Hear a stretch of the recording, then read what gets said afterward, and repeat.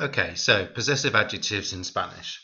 So this is like in English, my, in this case, my cat, or our, in this case, our house. So let's have a look how they work in Spanish. Now, unlike in English, they change sometimes depending on whether the noun is masculine or feminine or plural. But it doesn't depend on the person who is doing the possessing. It depends on the thing that's being possessed. So if it was my house, it was the house that controls what the possessive adjective is. You don't really see much difference with my, but if you have a look at our, for example, our changes from the masculine and the feminine. So depending on whether the noun is masculine or feminine, you'd use nuestro or nuestra. We'll see some examples in a minute.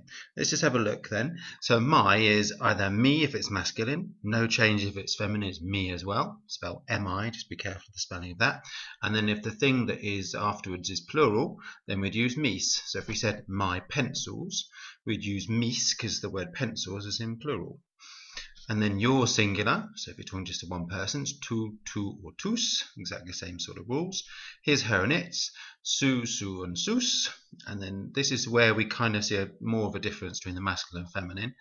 Our, nuestro, nuestra if it's feminine, nuestros if it's masculine or a mixture of masculine and feminine, or nuestras if it's feminine plural.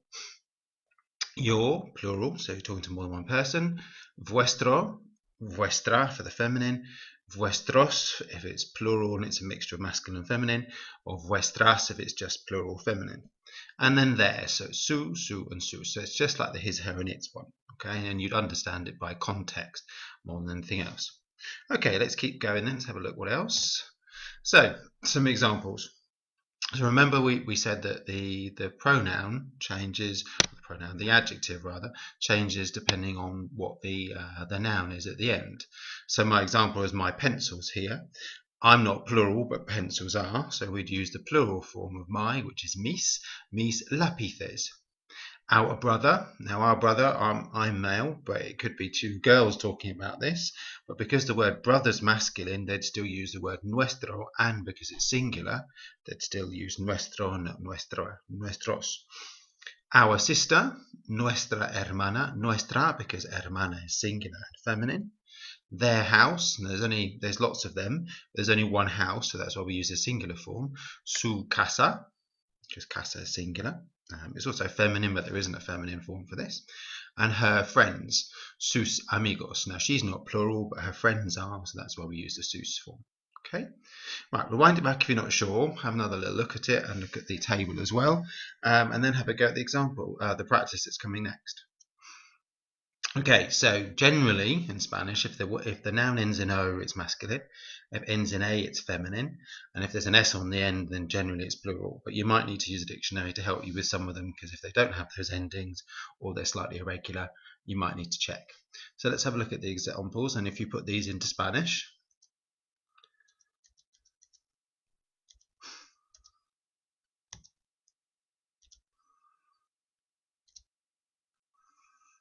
okay, now I've put a couple of adjectives in the bottom as well, normal adjectives, just to have a little practice of that. But if you get the possessive adjective right, and that's what's more important.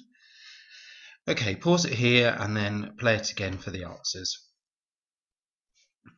Okay, so the first one, my sisters, mis hermanas. Remember, sisters is plural, so we need to use the plural my form, mis hermanas.